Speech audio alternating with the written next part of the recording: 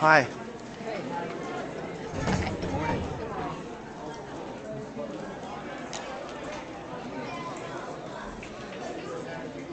Coffee?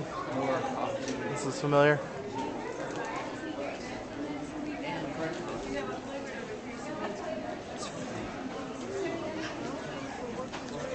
And donuts. Yes, sir, we have a church. We've got bona fide evidence of a church here. Coffee and donuts. This is a converted mall. This was the flagship store of this mall. Now converted. It's the 11 o'clock service.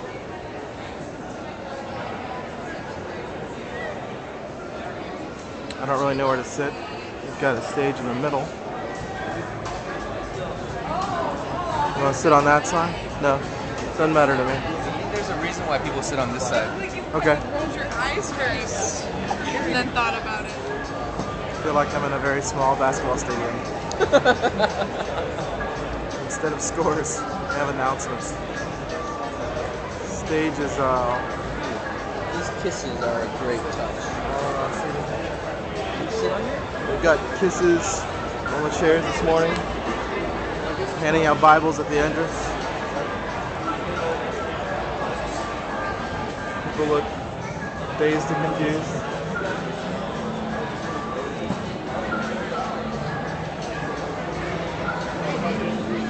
Get on a Bible if you might need that, and then get some chocolate. If you don't have chocolate, there are some empty chairs. If there's any chairs around you, once you take that chocolate, as Brian said, don't hold it or try to not in your hand or someplace more, because you will need it at some point. I love those of you who came in and sat down and ate it. Like we learned nothing here.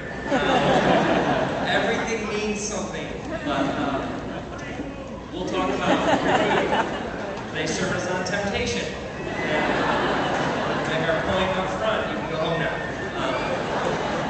But we're thrilled to have you with us. Those of you who are here in town for the Poets, Prophets, Preachers preaching seminar, we're thrilled that you are here. Welcome to the epicenter of progressive culture. And try and keep up.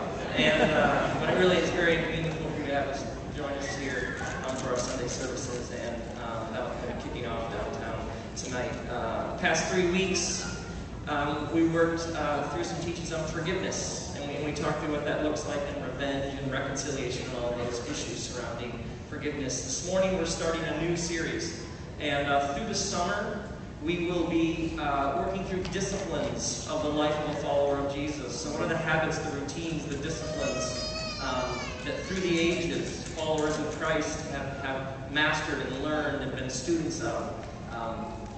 And so these next 2 weeks, Shane Hips is with us, and he will be kind of kicking off the series. The following week, I'll be talking about confession, and then we're going to talk about why we sing. The following week, how to listen to a sermon, and we're going to be going through the summer with this series. But our beloved friend Shane Hips here is with us. How many of you were here a year ago, the Sunday after Easter, when Shane was here? For many of you, there was a profound sense of, oh, can we please hear more from him? And so he agreed to come back. Shane is the lead pastor of